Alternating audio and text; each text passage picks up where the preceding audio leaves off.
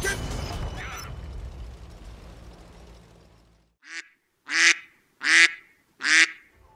Mr. Randy Duck, and welcome back for another video. Today I've got 3 replays for you in the tier 10 Italian medium tank, the Centauro 45T. And yeah, recently I've done a video of this tank using the reverse auto loader. And sort of as I said in that video, I would also do a separate video showing the single shot gun, because obviously the tank does have 2 different gun options. So this video is featuring a single shotgun. If you haven't seen the other video and you want to see how the tank does with the autoloader gun, the reverse autoloader gun I should say, that is on a video already on my channel. But this first replay here, we are on Great Wall. There is there's quite a lot of tier 8s and tier 9s in this lobby, and it's on Great Wall here, so there's no fun police to concern ourselves with. There is 2 enemy light tanks. What I'm going to do initially is push up to this ridge where I can go hold down, try and use my turret armour and see if we can get any shots in. So we're picking up on this ridge. You know, we've got a bit of support with us, so we're fairly confident. We're not all by ourselves, and we're going to see what we spot. And we do spot an enemy chieftain, so we're going to get a nice early shot in, and there we do bounce off of the turret armour, because the turret armour is pretty effective when you are actually utilising that gun depression and putting increasing the slope of the tank. We get a second shot into the Italian tank, and this is where the single shot gun is a lot better than the auto reload gun in this sort of situation where you're just constantly needing to fire your shot. You might as well have the 7.2 second reload or the quickest reload rather than like the 10-second odd reload and the quickest reload on the reverse auto loader. So when you're able to just keep fire your gun, and you could arguably say the single shot gun is just a better gun on this tank, but you know, the reverse auto loader, I've enjoyed it. You know, that's the thing, it's a little bit different where this is kind of more, unfortunately, like for a tier 10 single shot gun on the medium, it's not really that great with a 7.2 second reload, because you can't have the gun rammer on it, so it's the DPM compared to other medium tanks still isn't brilliant. However, having said that, obviously, like I said in the other video, the actual feel to the tank is really nice. Like, it's got decent camo, and it's got good mobility, and it's got good hull armour. Good turret armour. The hull armour can be a little bit bouncy as well on occasions, so the feel to the tank's good. It's just a DPM which does let it down. But you can see we get a shot into that E4 there. He quickly gets taken out, and now we're going to pay our attention to this Conway. We probably could have penned with the HE, but we don't want to risk it at this point. We're just trying to kill them as quickly as we possibly can. We do so, picking up 3 kills, 4,000 damage, and now we're hoping to get a shot into this enemy Borsig. We do damage in his engine there, but he does then get unlit. So we're waiting for him to be spotted, because it looks like he is aiming us. We go for a cheeky blind shot to see if he's still in that location. But we're struggling to we're still getting detected at this point, which is, I'm guessing there's either something else there, or it is that Borsig which is lighting us. But we've had a decent start to this game. We're not, just shy of 5,000 damage. It is team destruction, so we don't have to worry about being capped out. We do kill the Borsig. Now I want to try and pay my attention to where the rest of the damage is, which I assume is on the other side of the map near this hill. We're getting detected here, so I'm thinking there's probably something in front of us.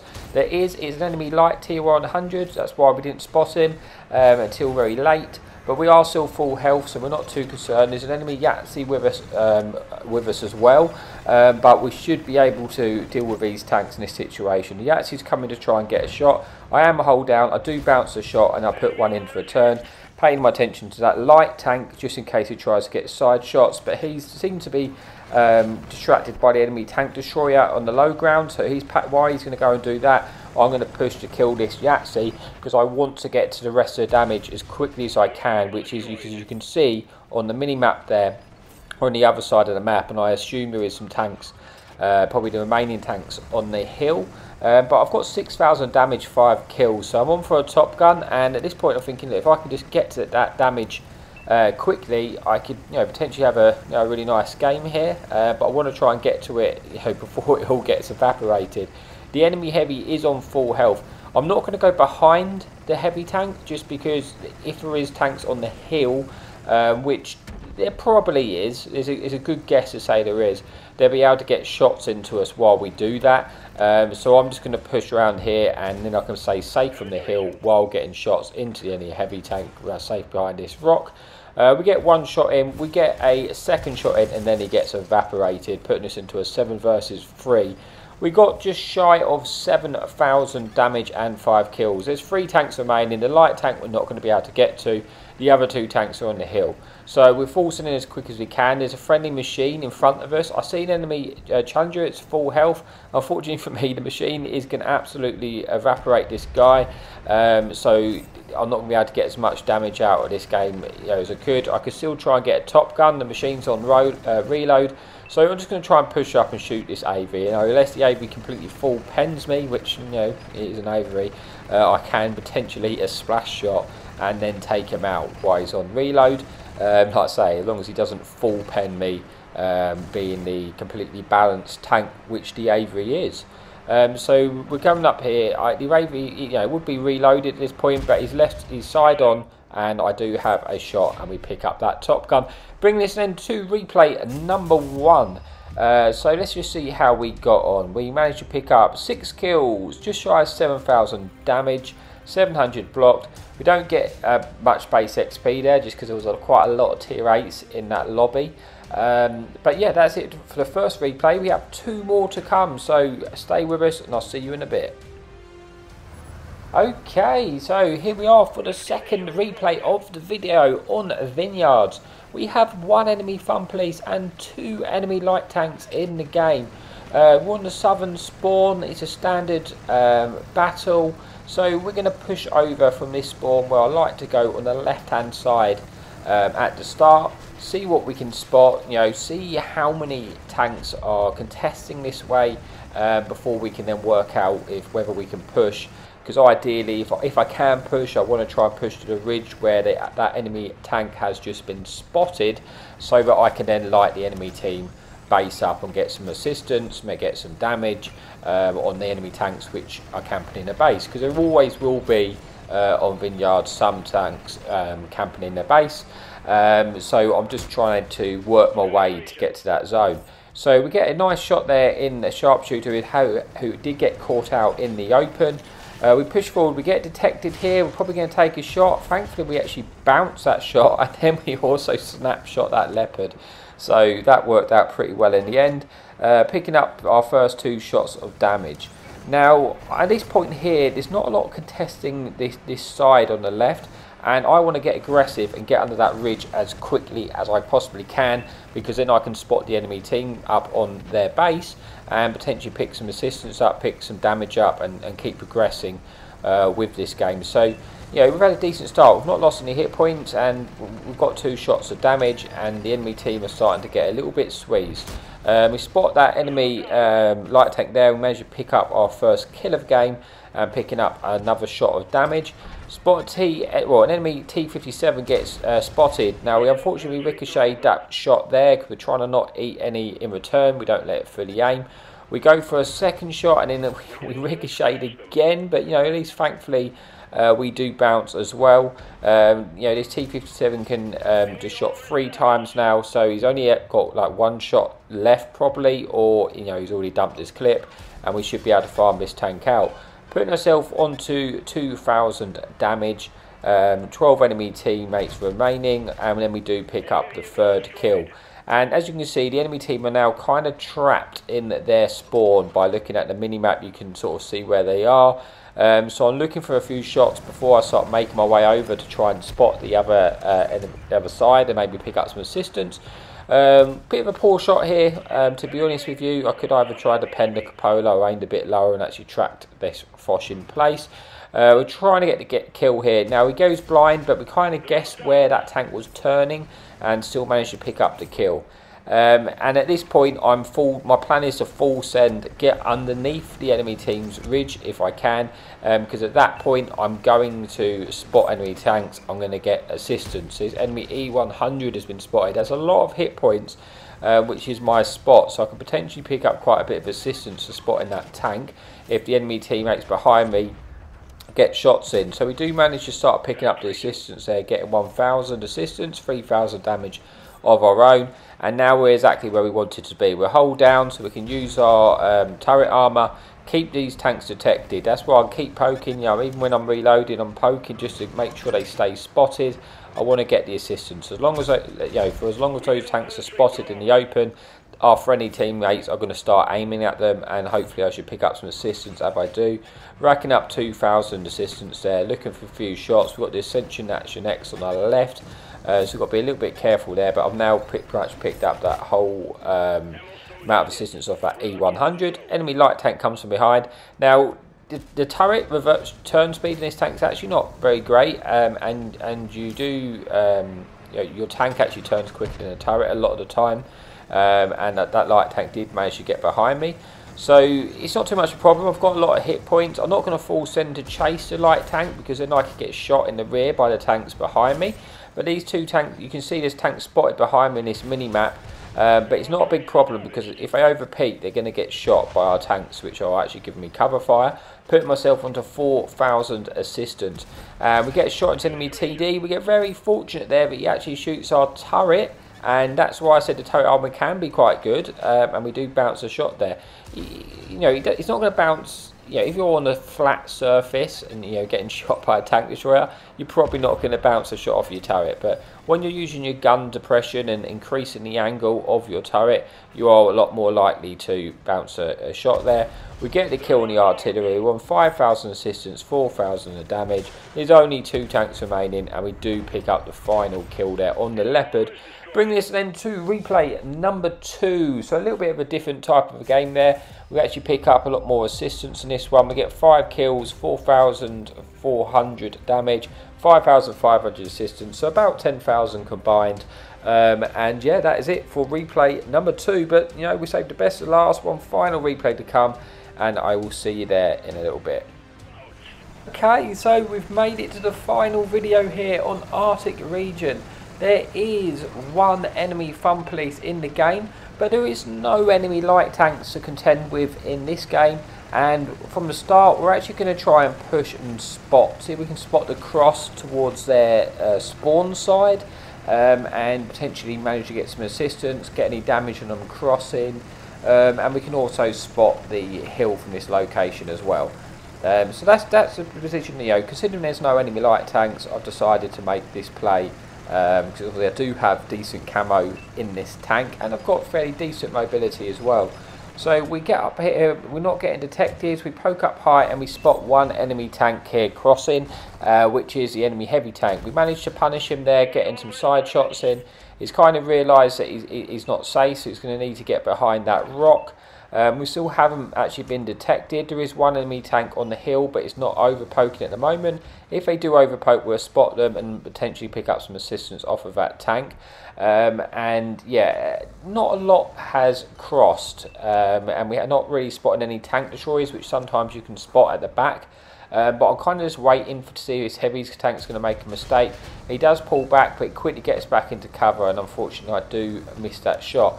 But he then moves out and he gets set on fire, and I'm able to get a shot in there, and hopefully he should get finished off, which he does by our friendly Conqueror. And this is a bit of a weird one. A lot of tanks have been spotted there, so I'm guessing they're pushing the other side, or they're probably camping, or they're camping spawn. So I'm going to try and get round here, and if they are pushing like the A-B line where I think they're pushing, maybe I could get some shots in, but into the rear of the tanks. But unfortunately for me, they've already broken through that side, so I can't really push up where I was initially going to do, and it appears there's quite a few of these tanks here. There's at least sort of 5 at the enemy team, which is a little bit awkward. I'm kind of conscious if I get detected they might just full send to try and kill me out of this location. But I'm also thinking if they don't, if they start pushing towards the base, I can then get side cross shots at the team. Like if I was, because if I reverse the spawn on the enemy team, I can get cross shots there, when they're crossing. Unfortunately though, this enemy pattern here is kind of spoiling my plans, because he's popped up and proxy spotted me. I auto-loaded that shot, and it and unfortunately I miss it, and the second shot was just terrible by me, and that's a shame because I could have almost killed that tank there. And that tank's a problem for me because it's keeping me spotted, and it means I can't poke unlit, and shoot these enemy tanks while they're there. They're alert to my presence.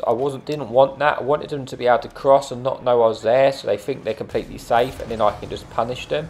But that medium tanks cause me a problem. Also, it's a problem because now an enemy tank comes behind me off of their ridge.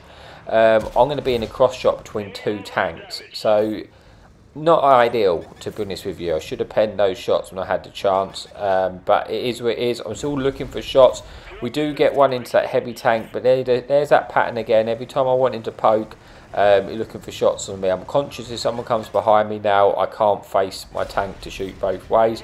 I eat another shot there, but I do get another shot in, you know, as punish.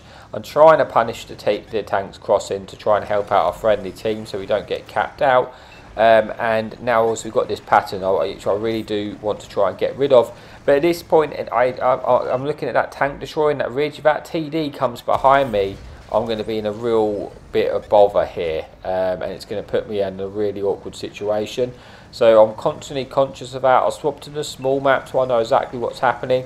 And as it turns out, the enemy grill does come behind us, puts a shot into us. And at this point, I'm thinking this game's done. You know, this is over because I can't fight this grill with that pattern as well. So I push round here. The pattern does come round.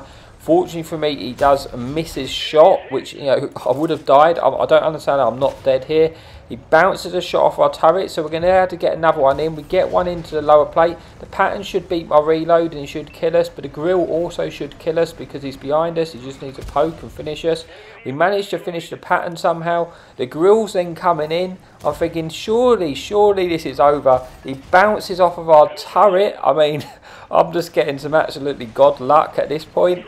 Now I'm trying to track him in place so I can get behind him. He's still on reload at this point. I reverse to try and see if I can pull him forward. He does pull forward. Now I should actually be able to get behind the grill, and obviously it can't turn its turret. So at this point I'm thinking, how have I just survived? I have no idea how I survived. I've got the kill on the grill now because he can't get round in time because I managed to get behind him. And yeah, on 200 hit points, I've somehow managed to kill a full health grill and that enemy pattern. So I'm not complaining, but I am pretty surprised how I managed to live out of that location. Now I want to go back to where I was and see if I can get the cross shots into the enemy team. Enemy Avery here is trying to say hold down and protect himself from the team in front of him. At this point, it would look like this tank is AFK, and that's what I'm kind of assuming as I'm playing. I'm thinking, oh great, it's disconnected, but it's got some free damage here.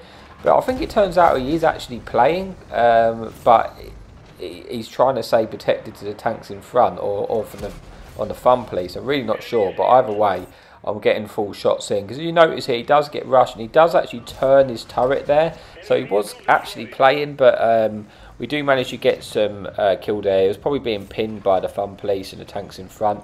And we managed to get ourselves onto 7,000 damage and 4 kills with a sliver of health left.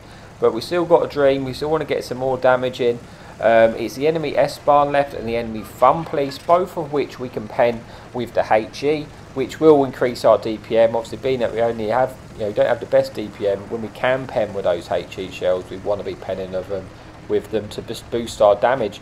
I'm only on 99 hit points, so yeah, the dash bar S-Bahn splashes us. Yeah, we're dead. But we're just going to go for it. We've got 7,000 damage. We want to try and get more out of this damage game if we can. We thought the S-Bahn would be hiding up the top, but he's not. We get detected. We immediately pull back. We don't want to get shot. But then the enemy artillery takes a shot at us. He has fired, so we should be able to get a shot in here. But we've got to be careful poking so we don't get hit by the S-Bahn. But we have managed to get a shot. We pen our HE for 544. And then we're hoping to get a finish on this artillery if possible. We do, picking up another kill, putting us under just shy of 8,000 damage. It's just the S-Bahn remaining. We're just trying to get a shot in there. He misses a shot, but now we know we're beating his reload. We know we're going to be able to get the kill if he doesn't get a pen if he doesn't get penned by a friendly team. And we do pen again with that HE shell. So yeah, how I managed to come out of that one alive, I don't know, but we managed to pick up a decent game there. 5 kills, just over 8,000 damage, 2,000 assistance, so 10k combined. 1,000 a block. We do get the ace tanker and the high caliber. So that is it for the replay on the single shot gun. So yeah, my opinions of the two gun, I would say the single shot gun is probably better if you want to be doing reliable damage. If I'm honest, I think it is the better gun. Having said that, I actually quite like playing with the reverse autoloader. I don't think it's as bad as the stats will say, although it definitely does need a boost to DPM. You know, maybe allow it to use the rammer, take a few seconds off of the fourth shell and the third shell, because you never get to fire them shells. You know, well, the fourth shell you never get to fire. So I do think the reload's a bit unnecessarily long, but I do still like the second gun. So I do like that gun. But anyway, that is it. So like I say, if you want to see the look at the tank with the other gun, I do have another video out of this tank. So now I have 2 videos showing both guns. But as always, your support has been amazing. Thank you so much, and happy tanking.